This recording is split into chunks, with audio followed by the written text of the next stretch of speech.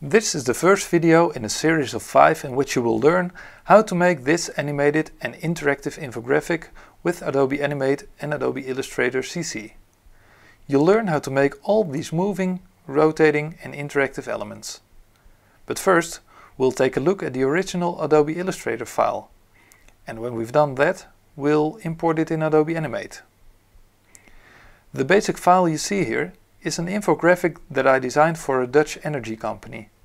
It was originally created for print, but I've slightly adjusted the size and object placement to make it fit correctly in the interactive version. This version can be placed on websites, interactive magazines and applications. The layer structure in this Illustrator document will be converted into Adobe Animate timeline layers, so it's important to set them up properly first.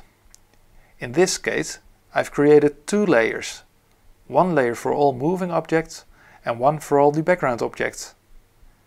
Now I'm going to set up the Adobe Animate file.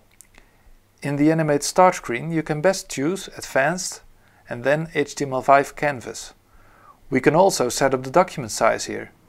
This has to be 900 by 500 pixels because that's exactly the size of our original Illustrator file.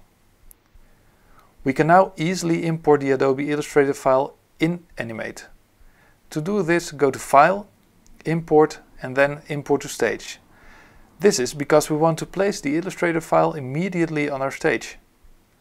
First select your file and then make sure Select All Layers is checked and click Import. You see that all objects are placed now and can be selected separately.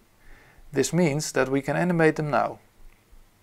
But before we do that, I first lock my background layer, because I don't want to move my background contents accidentally when I start animating. You can do this by clicking the background layer's lock button in the timeline panel. So, now you know how to import your Illustrator assets, we can start animating the first items in the next video.